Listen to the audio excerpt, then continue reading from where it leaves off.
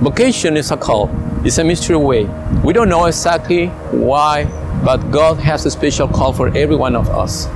In my case, I'm not a young man, but I remember when I was a child and adolescent, I perceived the Lord's call for the priesthood because I want to be the devout man, the devout person, but I didn't receive help in that time, and I postergate my decision.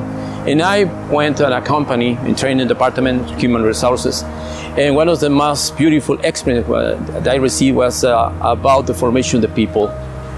And I discovered the skills, excellent skill for formation in the company, and I thought maybe it's possible to use the skills to serve the people, the lay people in the parishes, and I did it. It was an excellent, successful situation in my life. But really I wasn't happy. I remember one of my friends asked me, Ruben, are you happy, really?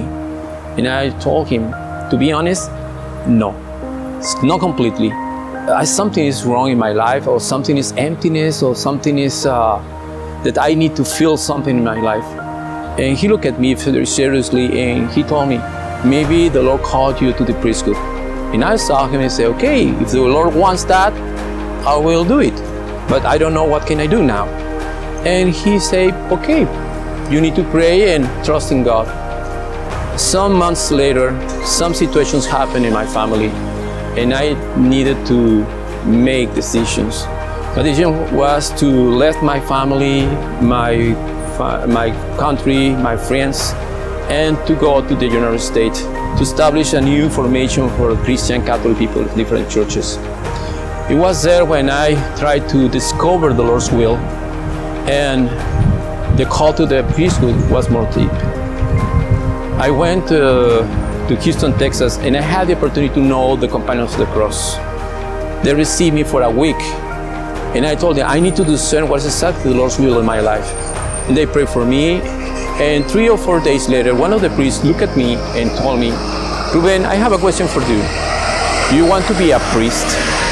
And I told him, Father, I'm an old man, my English is bad, but I don't know what does he want. And the priest looked at me and said, why you resist the Lord? Ruben, you need to be open to the Lord. He knows your life and He called you, but you need to give permission. And I went to the chapel, I prayed before the Blessed Sacrament, and I say, Lord, I give you permission. Whatever you want in my life, I'm open to do whatever you want. And after that, I went out, I saw the priest, and I told him, Father, I say yes. Whatever the Lord wants, I'm in total disposition to serve Him. The week was transformed in years, and now I finished my studies, and I will be ordained a priest to serve God and to help the people. I'm so very happy to be a companion of the cross. I love this community, and I want to serve Him wherever the Lord wants. Thank you.